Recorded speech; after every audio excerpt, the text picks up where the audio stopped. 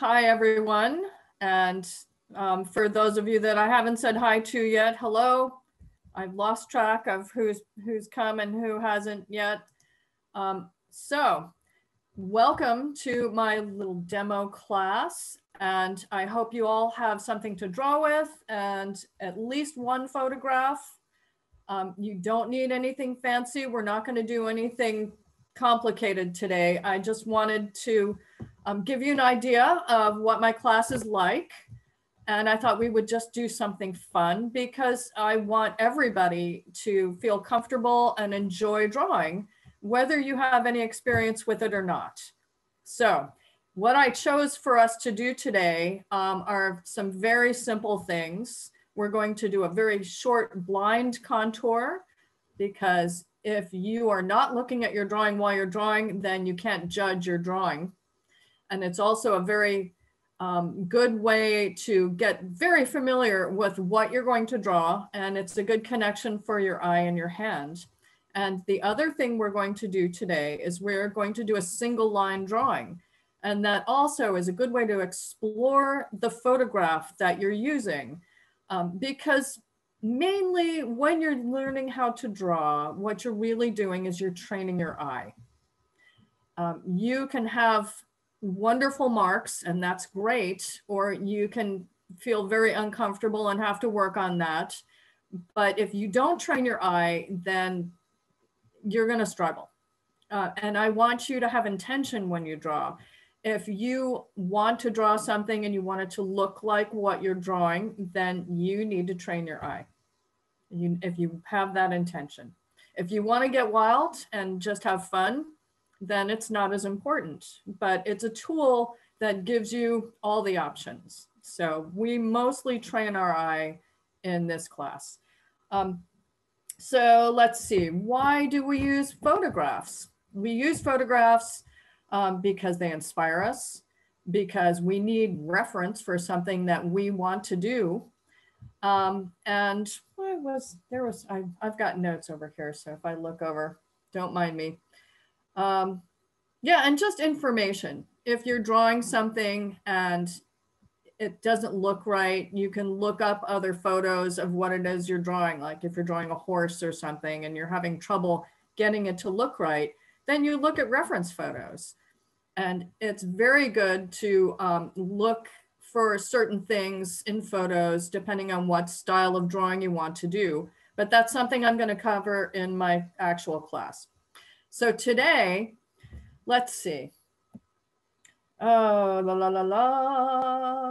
Oh, yes. Okay. So photos are, unless you're using your own photographs, which is a great thing to do. I love using my own photos, but if you're using someone else's photo, keep in mind that that is someone else's work. So if you are doing a drawing that's very, oh, and there's Dia, hello.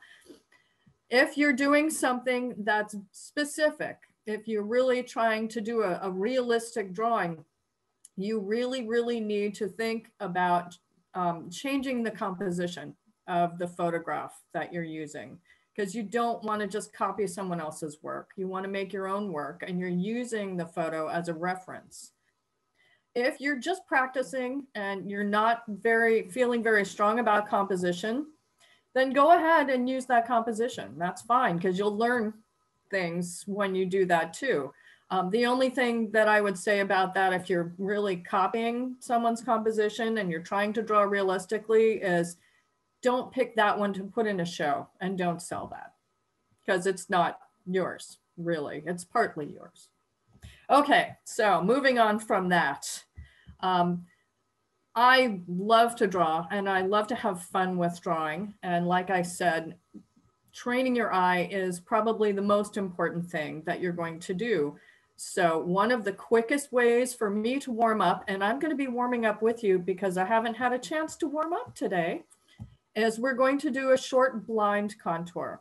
So I want you guys to pick one of your photos. It doesn't matter which one you pick, and something to draw with. I like to use a crayon because you really can't erase a crayon, and because I'm doing this on my camera and it's very easy to see.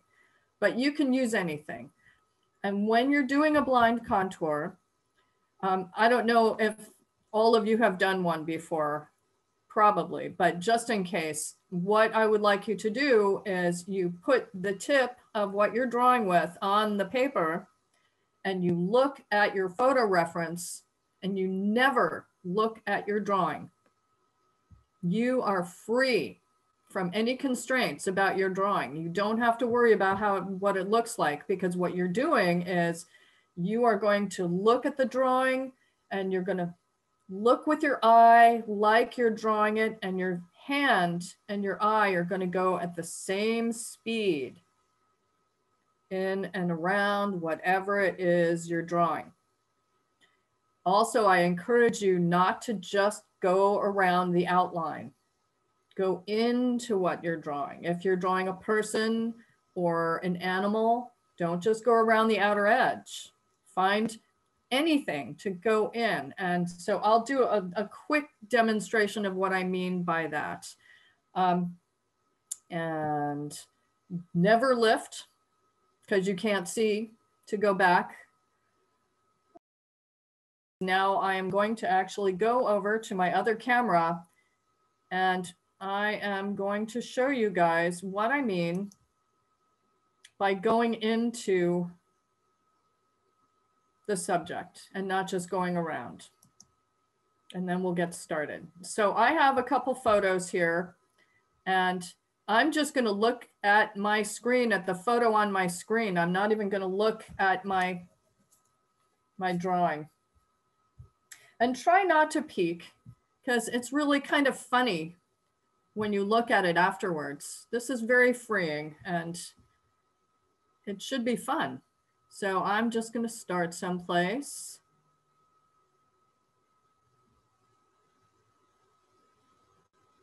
And I'm going quickly, and you don't need to go this quickly. I'm doing this because I want you guys to do this too. I don't want it to be about my drawing, but I'm just finding things and places to go, and I'm following it. So this is her neck, and I am now going down into her collar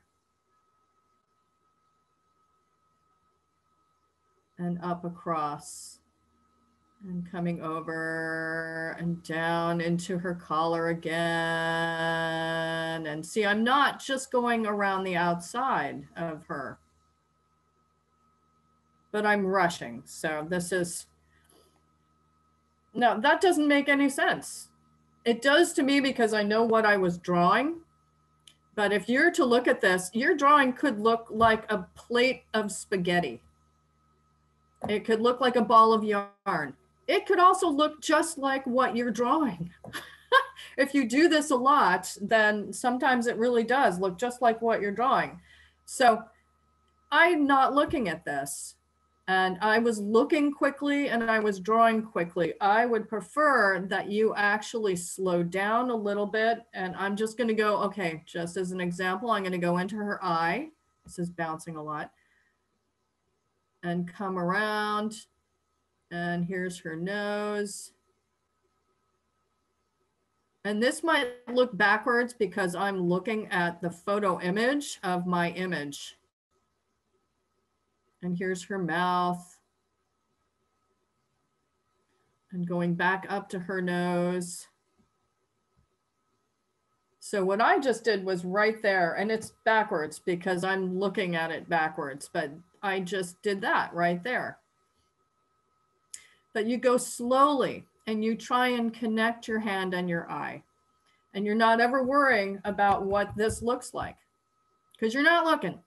This is just a warm-up, and it should be fun, especially when we look at it afterwards. All right, so I'm going to put us back on, put me back on me. And does anyone have any questions about how to do that? You just never, ever, ever pick up what you're drawing with, and you just keep going, and you go in and out. You can go into the background. It doesn't matter what you're drawing on the drawing. You just keep going and try not to go over the same line twice. Okay, you want to explore, you want to look and see what's in that drawing. And as you're going, you're going to see where things intersect and connect. And that's one of the really important things about learning to see when you're drawing is you learn to see relationships and where things intersect. Okay, so I'm going to set my timer. And I would like you to do this. I'm only going to do it with, we'll do it for 3 minutes. Very short amount of time because this is a very short class. And then we're going to get to the next thing. But I want you all to just warm up a little bit and dive in. Okay, so just have a piece of paper and whatever you're drawing with and your photo ready. Is everyone ready? Okay, so I'm setting the timer for 3 minutes. Oops, it's set for 30 minutes. Huh. All right, and don't peek. Do not peek. Doesn't help. Ready? Go.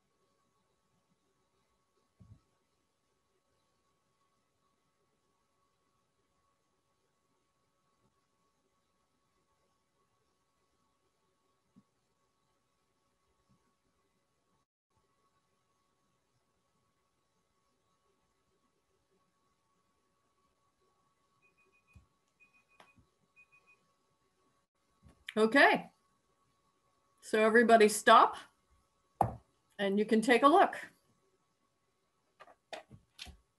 And I'm going to unpin me, unspotlight me. There we go. And let's see, did everybody enjoy that? It's kind of fun. I really love blind contours. I think they're really wonderful. So I'm going to show you guys mine just to show you that it does not have to look like what you're doing. Okay, let me get down to my camera. There we go. Okay, so I just did this one. Can you see it? Okay, so, you know, it doesn't look like her. That's okay. But I was becoming familiar with a lot of the landmarks in her face and down in her coat and just having fun with it. So now we are going to move on to the next phase. And I'm going to use this one because it's simple and I want to do a demo that actually you can see what I'm talking about and simplify. Oh, maybe I should just keep using the other lady. I'm going to keep using the other lady because now you guys are getting familiar with. So, and I can show you how we can draw out of the figure. Because if you're drawing something with single line, sometimes everything ends up right in the middle of the page and it's not very interesting. And you always want to think about composition. So what I recommend then is going out from the subject. You know, if you just draw her, that's great, but sometimes you're going to want to just go up and pull in the hills behind her or something just to break up the space around because you want to compose your page. So what I would do is start with a clean piece of paper if you can. And what you're going to do now is you are going to take your photo and you're going to look very carefully. And so in order to do that, I'm going to have to pick this photo up because I have everything to the side and I can't really see her very well unless I'm looking at my screen. But this one, you do look at your drawing and you can stop anytime, but you don't want to lift what you're drawing with. If you do, you know, you might have to sneeze or something or sip your tea or whatever. You just go back to where you lifted and start there and continue. The aim is to do this drawing with just one line. And it forces you, and you don't go back and forth over the same line. It forces you to find new things in your drawing. And once again, it shows you where things connect because that's usually where you're going to veer off. Although if you have something that doesn't have a lot of connection, like if I were to be drawing her, there's not a lot of places where there's other things intersecting with her. She's just got such a smooth face here. So you can go right across. And when you go across something that you're drawing, for example, I will show you that when you go across something like this, you want to try and pretend. Did you see that motion that I just made?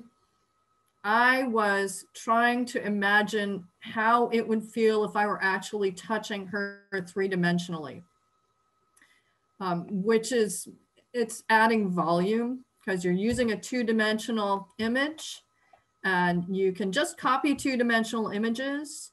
But when you're drawing across something like that, it's called a cross contour, and you're trying to describe what the volume of that thing would be. So you're imagining that you're actually touching that. Okay, and if you go across it, if any of you have done any kind of clay sculpting, or just when you touch someone's face or a pot or a statue, you just imagine how that feels as you're drawing, and your hand will automatically lift a little bit or press a little bit if it's coming towards you or going back.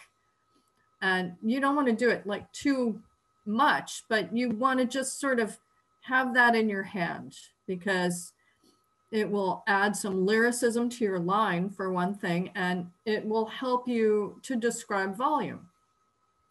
So today, just don't lift. Try not to pick up. So I'm going to go back to this one. It's more complicated. There's a lot more things that are interconnected. So actually, I am going to do it. I'm going to leave this here. I'm going to stop talking just for a minute just so you see what I'm talking about.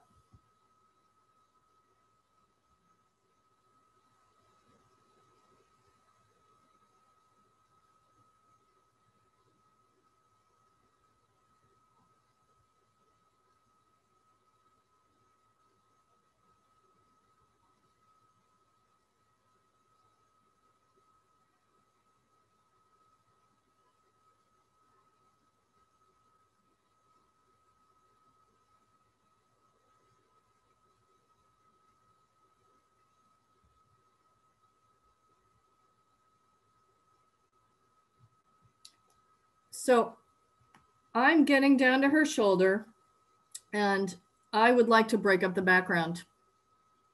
Or I just think that there's something interesting in the background. And, you know, of course I picked the wrong shoulder, I think, but I'm going to just go off into the background now. I'm just going to take off. It's over here. There's a little dark over here. I'm just going to take off and pull that over.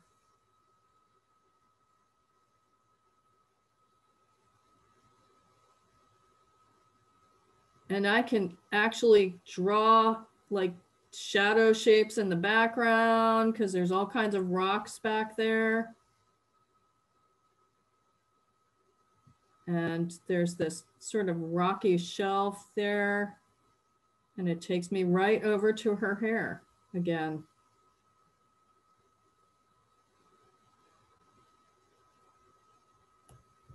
So you see what I mean about not being locked into the figure, because here she is, and here's the background. This is background. So you can go anywhere in the photo. You don't have to stick to the figure. And what that does is it breaks up the space around your figure in your composition. And it just makes it a more interesting drawing. And you're exploring the whole drawing. Why not? You know, you want to explore this photograph. So take advantage of it. All right. So does anyone have any questions about that? No? All right. So we are just about out of time. My gosh, a half an hour goes by so quickly. Give it a try. I think we're not going to be able to share the drawings because we're just about out of time. But normally what I would do is I would have you look at your photo, and I would encourage you guys to do this.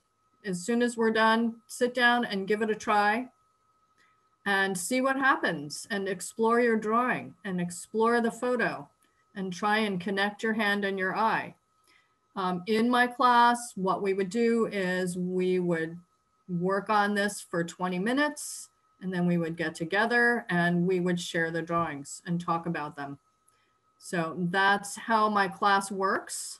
I break it up into increments where I talk for a little bit and mostly in the beginning, and then we do a lot of drawing.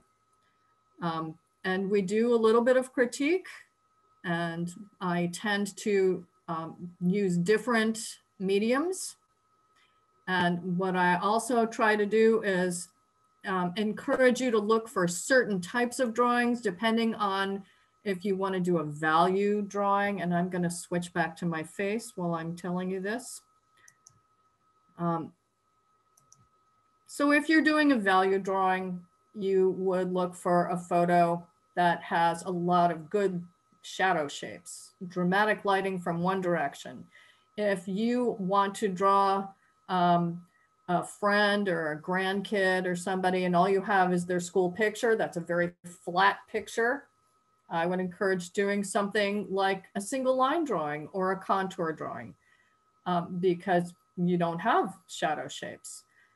There's all kinds of different methods of drawing, and different photos will suggest different methods, and we cover all of this stuff in the class. So I really, really hope that you guys will come and join me in my class. But even if you don't, do some single line drawings and do lots of blind contours, because no matter what kind of artwork you're doing, if you really want to warm up fast, do a blind contour, give yourself a break, especially if you're having a bad drawing day. just start doing blind condors. Because you can't judge yourself when you can't see your drawing, and at least give yourself a good laugh. Okay. So I would just like to say thank you all very, very much for coming. It's good to see you guys. And I hope to see you in the near future. And I think that's all, folks. Was that it? Is that? Yeah. Does anybody have any questions? Yes. No questions. No questions. I put the information for Jean's class in the chat. It meets Saturday mornings, 9:30 to 12:30, and it starts on April 10th. It's 8 weeks, so there's 24 total hours of instruction, and it's all online through Zoom. So it'll be very similar to this experience, but of course, 3 hours is a lot more time to. A lot more time. Yeah, really get into Half it. an hour goes so fast. Yeah. So I hope you guys enjoyed this, and yeah, I look forward to meeting you. And I'm really glad to see a couple of you that I haven't seen for a long time. Hi, Dia. And Jamie. And so yeah, I hope you have fun, and I hope you enjoy this method. I love single line drawing. And if you use crayon, you can go into it with watercolor and ink and stuff, and it doesn't destroy it. You can just keep pushing it and have fun with it. So have fun.